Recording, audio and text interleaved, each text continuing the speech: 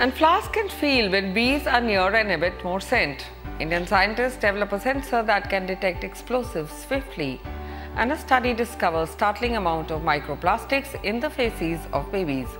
I'm Nidhi Kumar and you're watching Science Time, a show that brings to you the best that science offers, from exciting developments in science and technology to futuristic solutions. So let's move on to story number 1. Can flowers sense the approaching bees?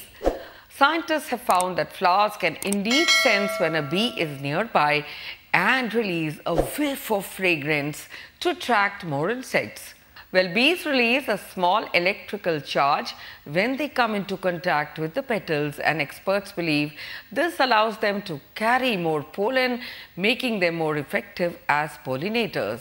Dr. Clara Montgomery from the University of Bristol found that soon after contact starts, the plant actually expels more fragrance than usual. Flowers have a limited amount of these scents, so it makes sense that they only release them when pollinators are around, she said. Basically, it's only worth advertising when you know you have an audience. Other cues they might use, such as daylight or temperature, may be unreliable, as it may be windy or raining, reducing the presence of pollinators. These scents are used by insects that want to eat or lay eggs on the plant, so increasing their chances of attracting only pollinators is vital. The electrical charge on a bumblebee is 120 picocoulombs, and in the experiments it took 600 picocoulombs or 5 visits for the violet petunia to release an extra dose of its precious aromatic payload. The study is published in the journal The Science of Nature. And let's move on to story number 2. And in a development that could be of immense use in criminal investigations, Indian scientists have come up with a thermally stable and cost-effective electronic polymer-based sensor for rapidly detecting nitroaromatic chemicals used in high-energy explosives. Though the explosive polynitroaromatic compounds can be analyzed very well using sophisticated instrumental techniques, the quick decision in making in criminology laboratories or reclaimed military sites or to trace explosives in possession of extremists often require simple, cheap and selective field techniques which will be non-destructive in nature. A team of scientists led by Dr. Nilotpal Sen Sharma from the Institute of Advanced Study in Science and Technology, Guwahati, an autonomous institute of the Department of Science and Technology, Government of India, has filled the gap. They have developed a layer-by-layer polymer detector. The tri-layer polymer matrix was found to be very efficient molecular sensor for nitroaromatic chemicals.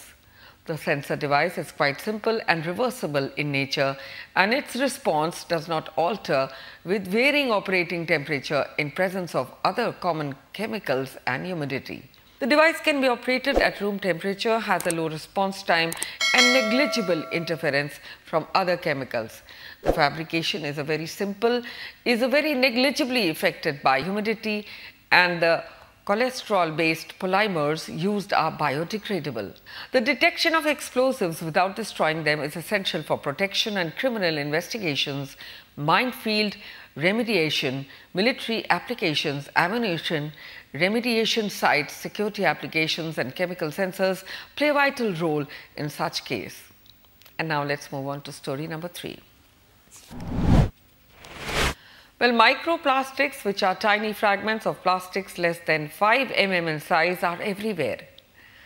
Even what should be untouched wildernesses, the icy plains of Antarctica, the crushing depths of the deepest ocean chasms have been polluted by our garbage. So, it's no surprise that we ingest plastic too. It's been found in our feces, probably as a result of eating from plastic containers. But a new pilot study has found something borderline shocking. Infant stools contain up to 10 times higher concentrations of a microplastic called polyethylene terephthalate than adults. Both adult and infant samples contained roughly the same average level of polycarbonate microplastics. And according to the research published in Environmental Science and Technology Letters Journal of the American Chemical Society, the research warns that while Human exposure to microplastics and the health effects thereof are of global concern. Little is known about the magnitude of exposure. Infants could be exposed to higher levels of microplastics through their extensive use of products such as bottles, teethers and toys, according to the researchers, but they say larger studies are needed to corroborate these findings. And with this, it's a wrap on this edition of Science Time. We'll be back with more interesting stories from the world of science next week. Do watch Science Time every Friday at 9 p.m. only on India Science. Namaskar.